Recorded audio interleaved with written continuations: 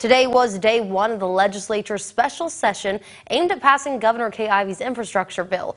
Governor Ivey called the special session last night following her State of the State address. She wants lawmakers to focus on passing her infrastructure bill that would increase the gas tax by 10 cents over 3 years. Some lawmakers are calling this process a rush.